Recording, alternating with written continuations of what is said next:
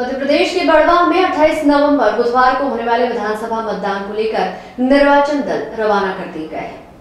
निर्वाचन अधिकारी ने बड़वाह विधानसभा के 265 बूथों पर मतदान कराने के लिए मतदान दलों को 27 नवंबर मंगलवार को बड़वाह के शासकीय कॉलेज में सुबह 7 बजे से मतदान दलों को सामग्री वितरण का कार्य अलग अलग काउंटर के माध्यम से किया।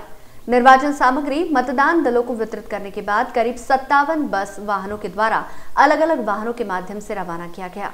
इसके अलावा 6 रिजर्व बसों की व्यवस्था की गई है।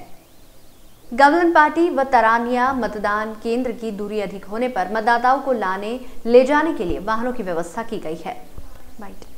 निर्वाचन अधिकारी सत्येंद्र प्रताप सिंह ने बताया कि सभी 265 मतदान केंद्रों पर विद्युत, पेयजल, दिव्यांगों के लिए रैंप, शौचालयों की व्यवस्था सुनिश्चित की गई है। के निर्देशानुसार प्रत्येक मतदान केंद्र पे मतदाता सहायता केंद्र बनाया गया है, जिसके लिए बीएलओ को प्रभारी बनाया गया है। दिव्यांग मतदाताओं के लिए भी हम लोगों ने 2 केंद्र बनाए हैं, 174 और 58।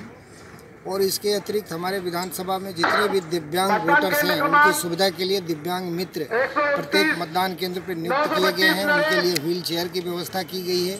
उनके लिए कोई कतार में खड़े होने की आवश्यकता नहीं है।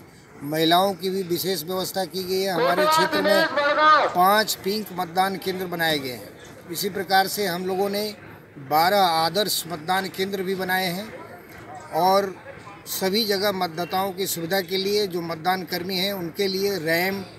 दोपहर न्यूज के लिए खरगोन जिले के बड़वाह से गोविंद शर्मा की रिपोर्ट।